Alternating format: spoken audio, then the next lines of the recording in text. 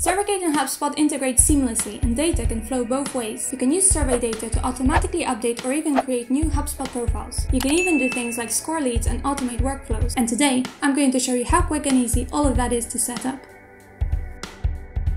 Let's start by creating a survey. Let's choose a link and email survey. You can pick a template or start from scratch. We'll name it HubSpot and Survicate. Adjust the copy, setup logic, and customize the look of your survey. In the Configure tab, choose HubSpot as the distribution method. Then, go to the Connect tab and find HubSpot on the list.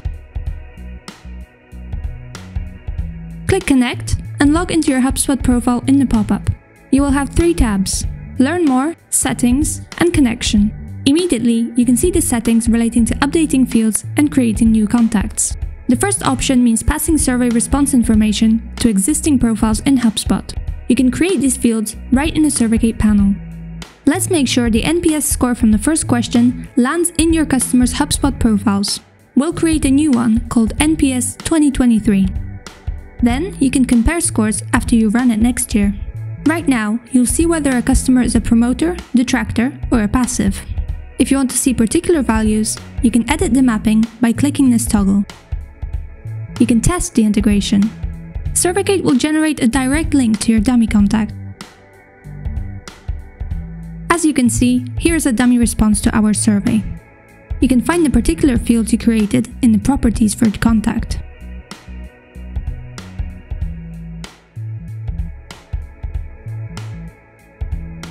But going back to our HubSpot integration, we have another option: create new contacts.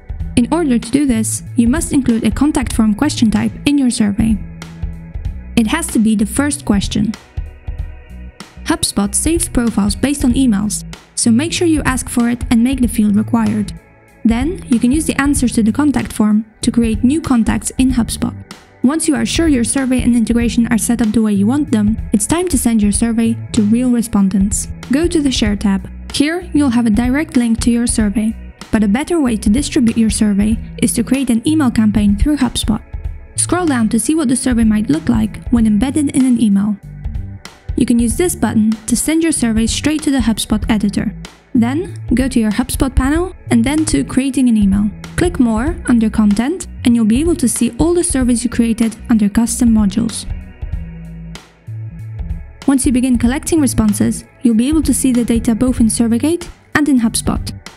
In fact, you'll have a direct link to your customer profiles next to their qualitative answers. By sending your survey responses to HubSpot, you can automate the process of closing the feedback loop. For example, you can segment users based on their NPS score and run different email campaigns depending on the segment they're in.